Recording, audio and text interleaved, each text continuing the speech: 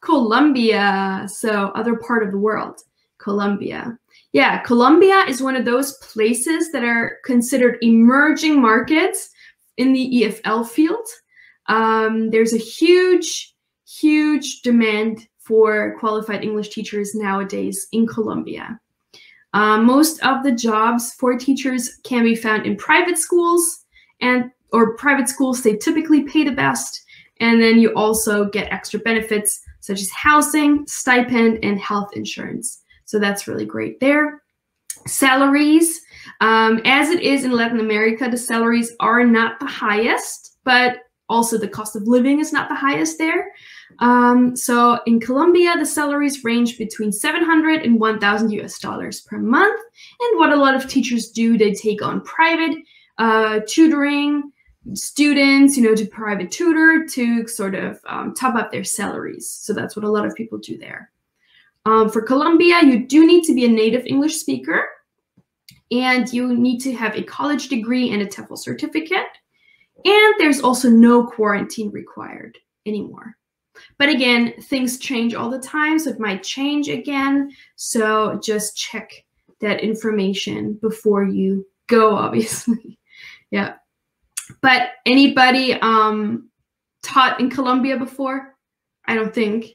I think we have a lot of people like based in Asia. But yeah, Colombia is a good option if you're interested in Latin America. The demand is very high. I'm just waiting if somebody's, because there is a 20-second lag or a gap between me talking and then you seeing it live or on Facebook. So I don't want to jump too quickly if we get any questions or comments about it. But I think it looks like we're good. Okay. Also, how cool is this place? I don't know where it is, the picture. It is Colombia, but I don't know which place in Colombia. It looks amazing. If anyone has been there, let me know. Beautiful. I sadly have not been yet. Okay, then I'm moving on. I think we're not getting any comments about this one now. Okay, then Germany. Oh, okay, let me go back to Colombia then. Now there are some comments coming in. Sorry. Okay, Beta says, does an associate degree count as a college degree, or do you mean a BA? Yeah, sorry, a bachelor's. So most of these are four-year degrees. There is the talk program in Korea where you can do this one after 2 years, so after an associate degree. Yeah, but usually when I say college degree, I mean bachelor's degree. Sorry. Gwendolyn, how does the salary compare to the cost of living in Colombia? Yeah, so the cost of living in Colombia is very low. So you will definitely be able to save a bit.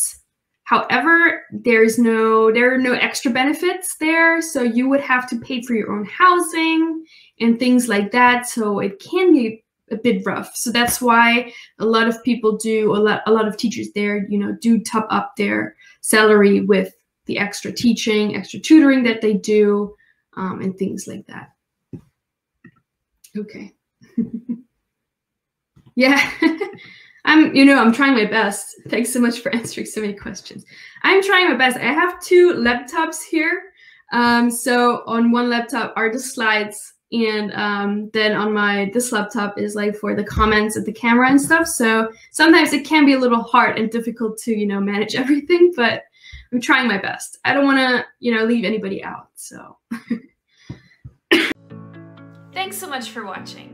We are ITTT, the leading provider for TEFL and TESOL training courses. If you like this video, please subscribe by clicking the button down here and click on any of the videos here on the left for more interesting teaching tips for getting certified to teach English abroad and online.